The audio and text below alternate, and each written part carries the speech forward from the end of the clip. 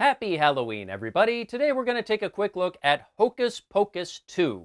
This was directed by Anne Fletcher and stars Bette Midler, Sarah Jessica Parker, and Kathy Najimy. Almost 30 years after the Sanderson sisters were resurrected by a virgin who lit the black flame candle, they are resurrected again by another virgin who lit another black flame candle. Apparently there's more than one of those. And it's up to a group of teenage girls to stop the Sanderson sisters before they can recite a spell known as Magica Maxima, which will make at least one of them all-powerful. I did enjoy the first movie in my youth, mostly because of the Sanderson sisters. They were clearly having a blast, and it was hard not to have fun along with them. It had some very funny moments, and after rewatching it recently, it still holds up pretty well. I was a little concerned the first time I saw the trailer for this movie because I wasn't sure we really needed a Hocus Pocus 2. I don't think all that many people were clamoring for it, but apparently the actresses were very eager to play the Sanderson sisters again, which I can understand. I mean, they were clearly having a lot of fun.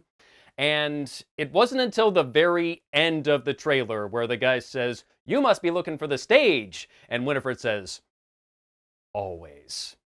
Okay, you had me with that last line, I'm in. And you know, this was actually a lot of fun. I can see why it went straight to Disney Plus because it does look a bit cheap at times, especially the scenes that take place in the woods. I mean, if I didn't know any better, I'd swear they just filmed that in the Haunted Mansion in Disneyland. And the story is admittedly pretty thin, but it's only about an hour and 40 minutes, so they didn't stretch it out any farther than they had to. And honestly, I think it was a bit better paced than the original. Our heroes this time around are three girls who used to be really good friends and were super into witchcraft, not because they were seriously trying to cast spells or anything, it was just a fun hobby.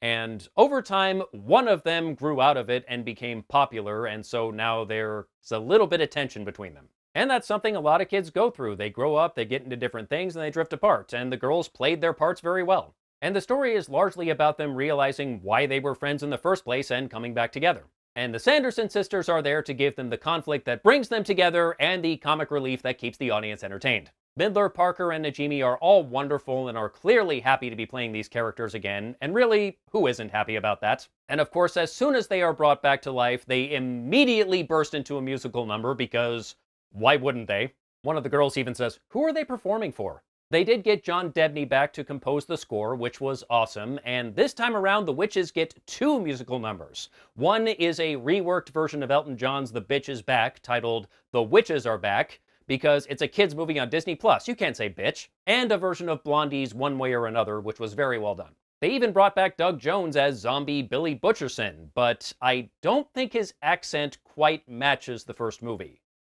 Probably because it's been 30 years and he forgot how it goes. We also get to see some of the witches' backstory and are finally introduced to the mother that they mentioned in the first movie. We also see in these flashback scenes Tony Hale as a reverend who was kind of the sisters' nemesis, and in modern-day Salem he plays a descendant of that reverend and the town's current mayor, which give the sisters a target. And I especially want to give credit to the girls who played the teenage Sanderson sisters, Taylor Henderson, Juju Brenner, and Nina Kitchen.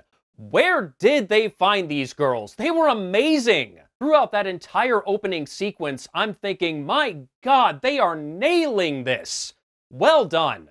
It is certainly not a perfect movie, but it was entertaining as hell, and I enjoyed it very much. And if you're a fan of the original Hocus Pocus, I highly recommend checking it out. And the ending does leave the door open for a third movie, and if that happens, hopefully we won't have to wait another 30 years. And that's all I have to say about Hocus Pocus 2. Till next time, take care.